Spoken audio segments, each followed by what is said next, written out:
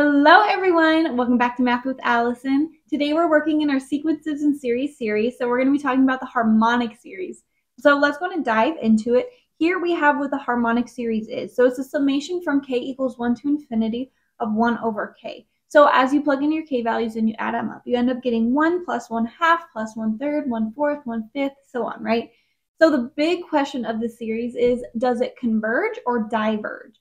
Well, let's go and think about the limit. When we take the limit as k approaches infinity of 1 over k, when k gets really, really big, this is going to go to 0, which is why it's a little confusing. If 1 over k converges to 0, why doesn't the series converge? Well, let's take a look at it from a different perspective. Here we have the function 1 over x. So here we can actually integrate the area of this function. So the area is going to be everything underneath the curve, right? And we can find this area by using the integral.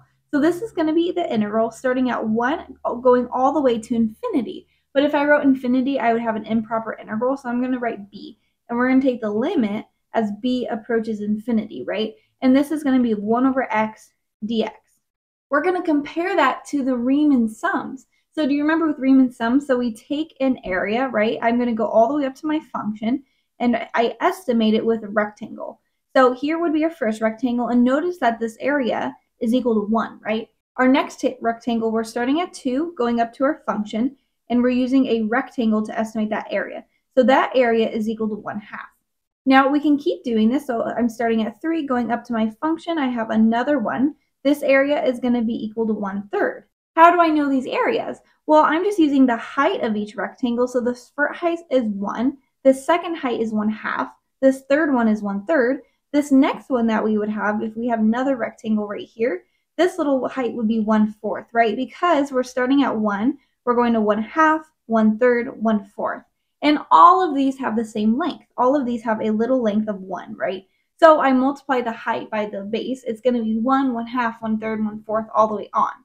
So notice that these rectangles are overestimating the area under the curve because we have all of this extra area up here, right?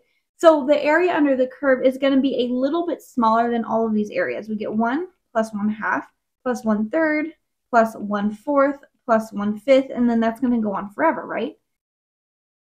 Well, what is this right side equal to? When we're adding these all together, that's the harmonic series. So this is a series k equals 1 to infinity of 1 over k. Now we can actually evaluate this limit on the left side. So here, let's take the limit as b approaches infinity, and we can take the antiderivative of that. So the integral of 1 over x is going to be natural log of x evaluated between 1 and b, and this is going to be less than the harmonic series, k equals 1 to infinity of 1 over k. So let's go ahead and plug in upper minus lower. So notice that the natural log of 1 is just 0, so this is just going to be the limit as b approaches infinity of the natural log of b. And here, this is less than the harmonic series. So k equals 1 to infinity, that's a terrible 1, of 1 over k. Well, what's the natural log of infinity? It's just infinity. So here we have infinity is going to be less than the summation from k equals 1 to infinity of 1 over k. So this is telling us that the harmonic series is greater than infinity. And what's greater than infinity? Infinity. So this tells us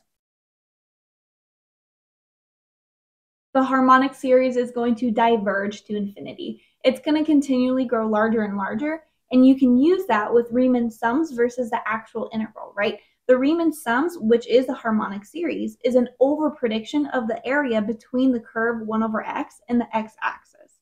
So that is one way to prove it. There are multiple other ways, but I like this one best.